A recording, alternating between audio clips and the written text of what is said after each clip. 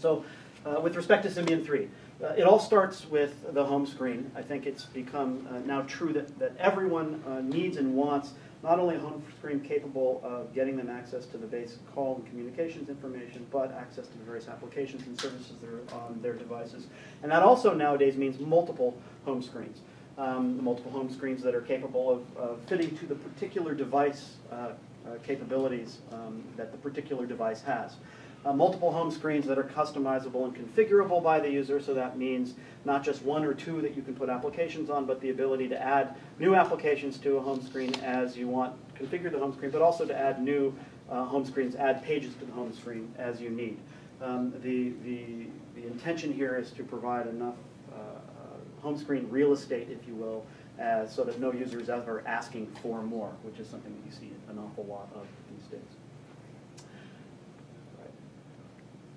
Another big part of where we're actually focused in terms of next generation capabilities is experience, but more importantly, performance. And what you'll find is, what we've done in the last iteration of Symbian 3 is increase performance by roughly 3%, so 20 to 60 frames of video improvement.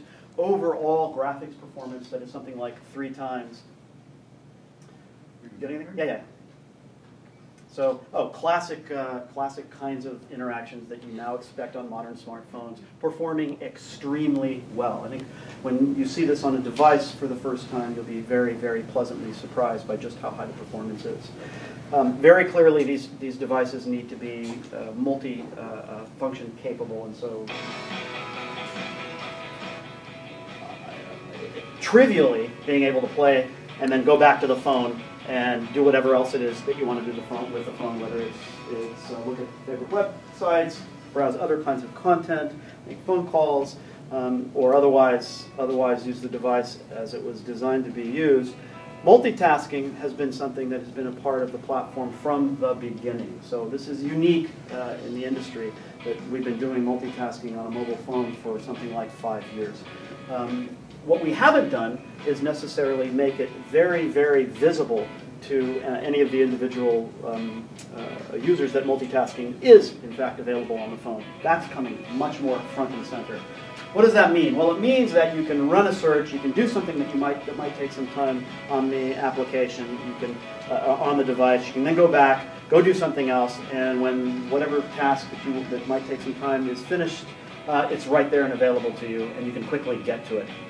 And by the way, this isn't a trick. This isn't freeze the screen, save a bunch of state for the application, make the application go away, and then when you come back to the application, fire it back up again. It's true multitasking. Stuff's running in the background.